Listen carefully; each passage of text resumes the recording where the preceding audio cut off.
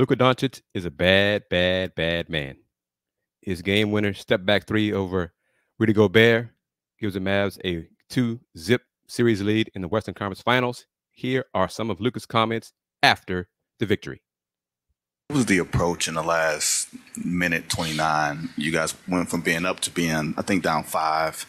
You had the challenge on the baseline. Kyrie hit a shot. You hit that, like the poise that you guys had. Can you speak to that a little bit? Yeah, I mean, like I always say, stay together, positive energy. At some point, we're down 18 on the road, which is insane to come back. So we believe till the end of the buzzer. Jason said that there was no plan necessarily to go for a 2 or 3 during that. When do you make a decision that I'm going to go for the step back? Was it when you got the switch on Rudy? Was it just all instinct? I don't really know. I can't answer that. I just saw some space, decided to shoot a 3, get to my spot, step back. That's it. But I just decided, I saw some space. Jason talked about the good talk you had at halftime. What was the gist of that, and what was the biggest change or biggest adjustment you guys made?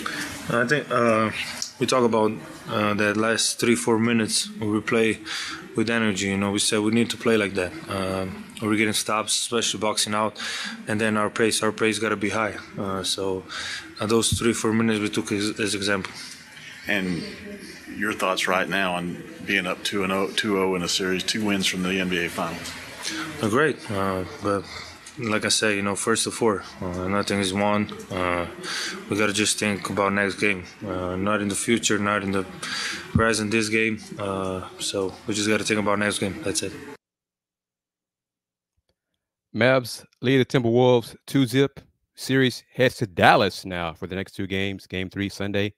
What's going to happen? Is this series over? What do you think?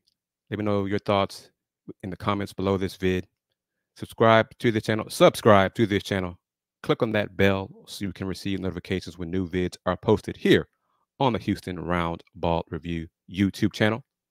Buy some merch. Click on that $sign. Show your thanks and support for the channel as well that way. And always keep this in mind. Since 1994, the Houston Round Ball Review. Local name, global perspective. Everyone, take care. Peace.